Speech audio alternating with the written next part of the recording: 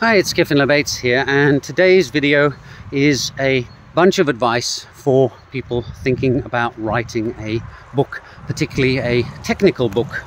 I know a lot of you out there have this desire to write a book. My first bit of advice would be think very carefully about it, because writing a book is like banging your head against a wall, incredibly painful, and the only wonderful thing about it is how the pain stops once you stop doing it.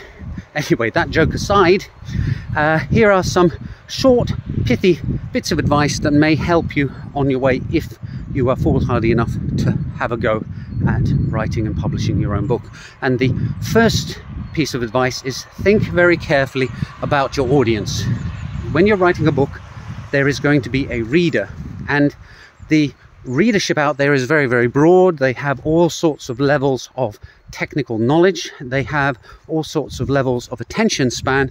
You have to think to yourself, who is this book primarily aimed at? Is it meant to be a fun, light read while on an airplane by somebody who doesn't have much technological skill?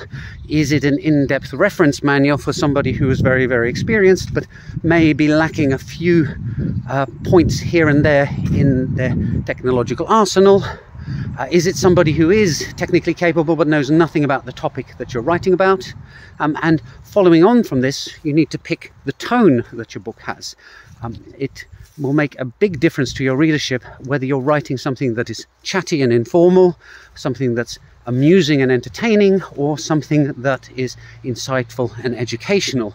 And the problem is that you can't really jump from one to the other. It's going to jar if someone's reading a book and one chapter is a very dry, accurate, in-depth manual, and then the next chapter is a light-hearted frolic through some interesting historical topics about the thing that you're discussing in your book. So it can be done, but it's really hard. It's best to pick a style or a tone and stick with it.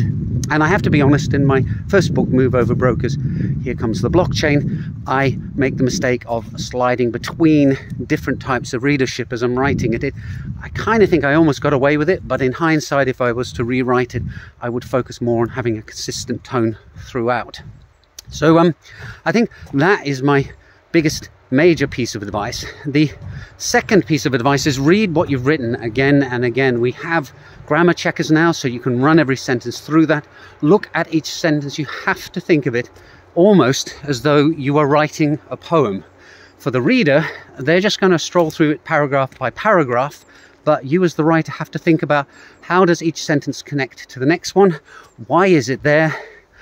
Is it a space filler? Are you using words like simply, basically, in order to, phrases that are meaningless and are kind of put there almost as a pause as you're writing to think about what you're going to say next?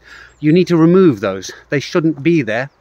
You're going to put them there because it's in our nature as we're writing to kind of churn that stuff out, because it's sort of how we speak in real life. But a book is not a conversation, it's not a speech, it's something that you've had time to go back and correct.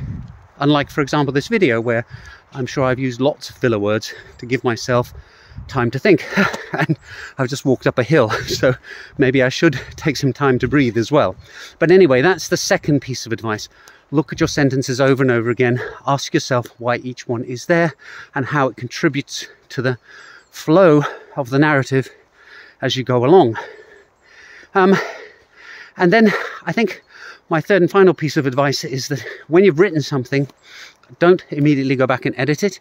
Put it aside for a day or a week or maybe even a month, and then return to it after a bit of a break, because you'll get to see it through new eyes. If you've just written something and you go and read it again, you're still going to be the person who wrote it. And as a result, it's going to be harder for you to see the flaws in the writing. If you take a break from it, then you can come back to it and see it through the eyes of your readership. And ultimately, that's what I think good writing is all about. It's the ability to see what you have written through the eyes of the people who are going to read it. That's what allows you to assess it and polish it up and improve it. So just 3 tips there. They're fairly simple. I have to remind myself of them time and time again though, because they do seem to kind of drift out of the mind as you get into the habit of writing again. But I hope you found them useful. I hope you found this video interesting, and I hope to see you in the next video soon. Bye for now.